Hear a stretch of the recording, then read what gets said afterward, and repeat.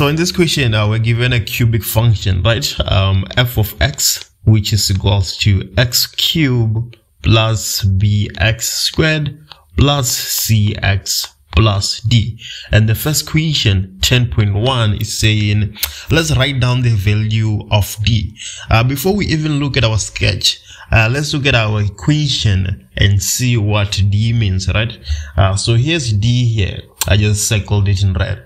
I want you to realize something here, that if you say f of 0, right, you're going to get 0 cubed plus b of 0 squared plus c multiplied by 0 plus d. So f of 0 is going to be 0 cubed, that's 0, plus b multiplied by 0 squared, that is 0, plus c multiplied by 0, that is 0, right, plus d. So f of 0 is basically equals to d. And we know fully well that if we say x of 0, we're looking for the y-intercept, right? So d is the y value of the y-intercept. So let's go to our graph and see what the y value of the y-intercept is. You can see here that c is the y-intercept, right? And then the y value there is 4. So now we can conclude that d is equals to 4. And now we can do 10.2. 10.2 is saying, let's show that b is equals to -3 and c is equals to 0, right? So the rule of thumb in math is that if you have two variables, you're going to need two equations. If you have three variables, you're going to need three equations. So since we have two here, let's try and find two equations. So what we can do, we can substitute this point A on our graph f of x, right? So we can say sub A into f of x, right? So if we sub a into f of x, in place of f of x or y, we're going to get 0 is equals to, and then in place of x cubed, we're going to have -1 cubed plus b multiplied by -1 squared plus c multiplied by -1 plus d. But we know that d is equals to 4, right? So let's solve this. 0 will be equals to -1 cubed, that will be -1, and then -1 squared, that will be 1. So we have plus b, and then minus c plus 4, right? So we're gonna have 0 is equals to 3 plus b minus c. So let's make b the subject of the formula, right? So that we don't have to divide both sides by -1 if we make minus c the subject of the formula. So we're gonna get -3 plus c is equals to b, right? And then from here we cannot do anything else, so we can name this equation 1. And now we can find another way to find another equation, and then we'll solve simultaneously. So we only have coordinates for point A and C, right? We've used point A. Now let's use point C. But wait a minute, in 10.1 we used point C, right, to find the coordinate of D. So we can no longer use point C as it is. We have to find another way of manipulating point C, right?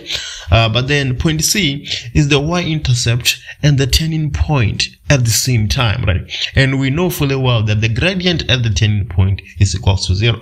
So what we can say now is that f prime of x is equals to 0, right? So now we're just going to derivate x, right? Let's not forget x is x cubed plus bx squared plus cx and so on, right? I just circled it in red here. So if we derivate that, x cubed, we're gonna get 3x squared. We just apply in the power rule, right? And then plus 2bx plus cx. If we derivate cx, we're just going to get c, right?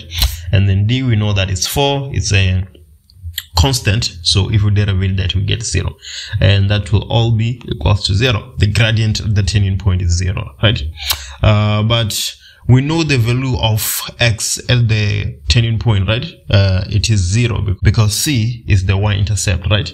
So we're gonna have 3, and then for the value of x, we have 0 squared plus 2 plus 2b, and then 0 plus c is equals to 0.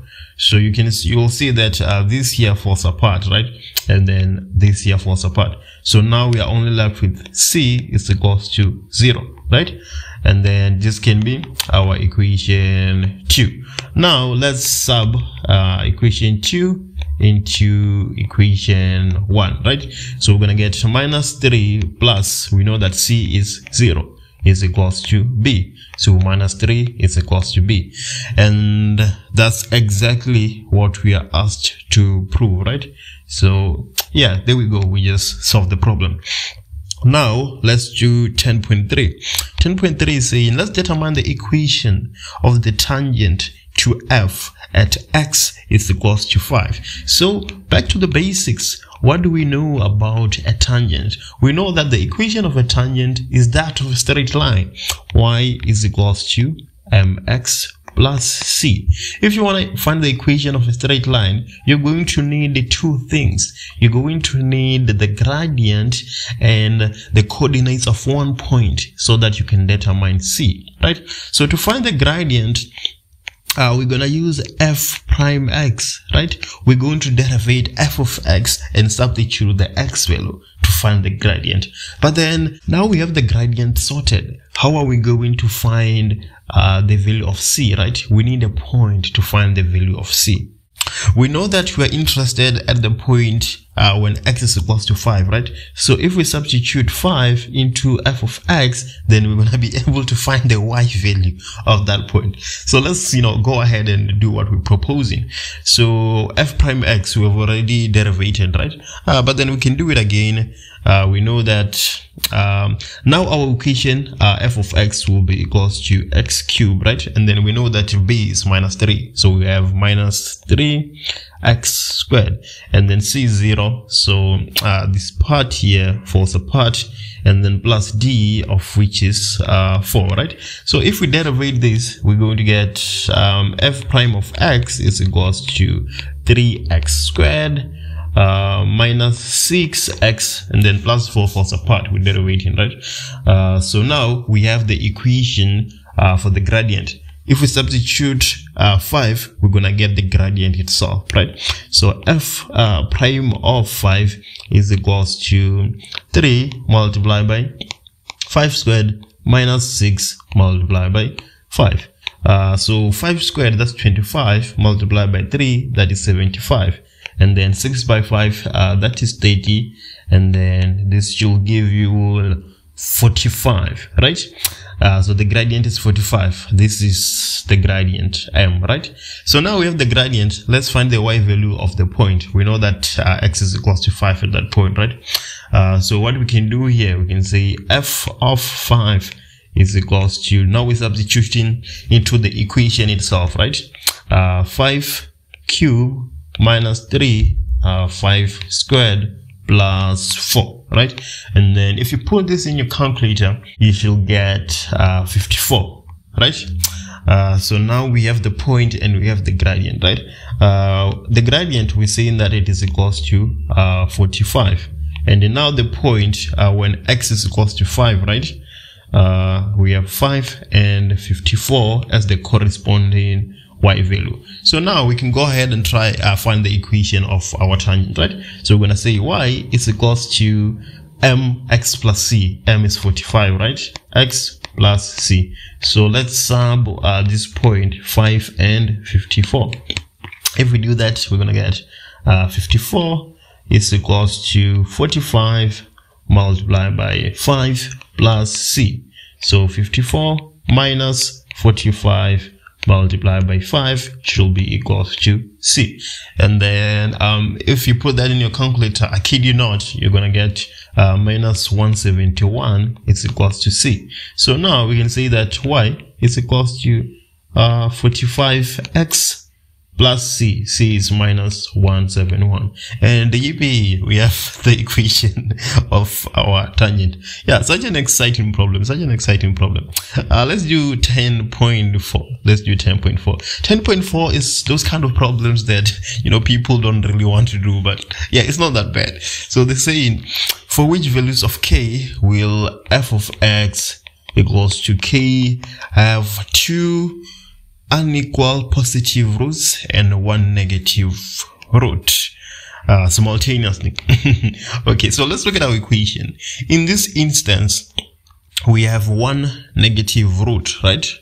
And then one positive root. Basically, when we're speaking about a root, we're just speaking about the x-intercept, right?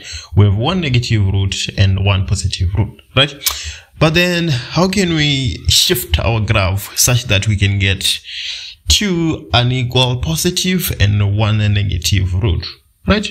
So let me show you what you can do. So if you shift your graph slightly down, then let me just finish doing that. If you shift your graph slightly down, then here we're going to have two positive roots, and then here we are still going to have our negative root, right? So if we just shift our graph slightly down, right, then we are good to go. But then if you shift your graph too much, then problem arises. Let me show you what I'm talking about. If you shift your graph to such an extent that it's at this level, then we're going to have one neutral root, because that root will be at 0, right? And then we're also going to have one positive, and that's not what we're looking for. So we are shifting our graph down, but then we should have a limit of how much we shift it down, because if we shift it too low, then issues are going to arise, right? So we have fx is equals to k, right? And then at the roots, the equation should be equals to 0, right? So what we can do here, we can say f of x minus k is equals to 0. So minus k is what is shifting our graph. K is shifting our graph at certain units up or down, right? So let me show you something. Let's say, for instance, k is minus 1, right? If k is minus 1, then we're going to have f of x minus 1, right, is equals to 0. So we're going to have f of x plus 1 is equals to 0. And then you will realize that if we have f of x plus 1, then we are actually moving our graph up, right?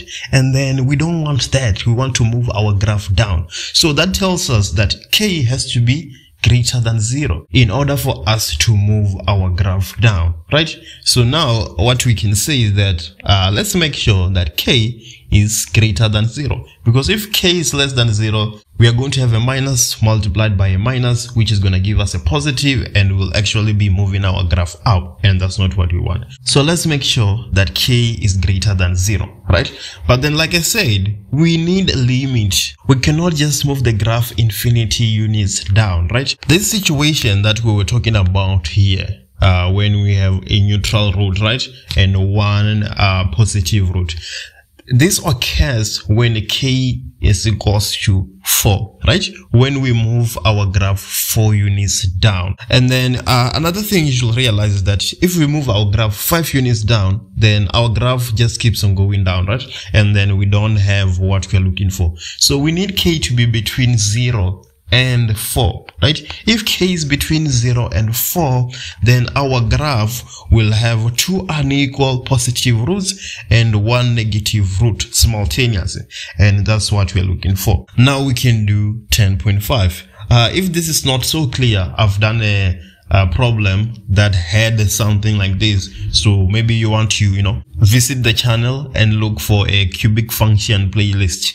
Let's do 10.5. 10.5 is saying determine the coordinates of the local minimum of g if g of x is equals to f of minus x plus 3. Let me just make our sketch more appealing. So the local minimum if g of x is equals to f of minus x plus 3. So you can see that g of x is the transformation of f of x, right? So let's find the local minimum of f of x and do the transformation, and then we're gonna find the coordinates of the local minimum of g. The local maximum of f of x is here at C, and the local minimum is here at B, right? So if we find the coordinates of B, then we can apply the transformation like I'm saying, and then find the coordinates of the local minimum of G. So let's go ahead and find the coordinates of B, right? How do we find the coordinates of B? B is the turning point, so the gradient there is 0, right? So we can say f prime x is equals to 3x squared minus 6x is equals to 0, right? That's what happens at the local maximum and minimum. So now we can take x as a factor, right? So we're going to have x, and then 3x minus 6 is equals to 0. So x is equals to 0, or x is equals to 2, right? You can see here at C that's where we have x is equals to 0, right? So at B, that's where we're going to have x is equals to 2. So the coordinates of B will be 2 and 0, because it is the x-intercept, right? So the corresponding y value is 0. So let's apply the transformation. G of x is equals to f of minus x. So instead of x, for g of x, we have minus x, right? So if we make the transformation to coordinate B, we're gonna get minus 2 and 0. And then apart from that, we have this plus 3 here. And like we were saying on 10.4, that 3 moves the graph up or down, right? So here the y value was 0, and then we're moving 3 units up, right? So instead of B being minus 2 and 0, we're gonna get B being minus 2 and 3.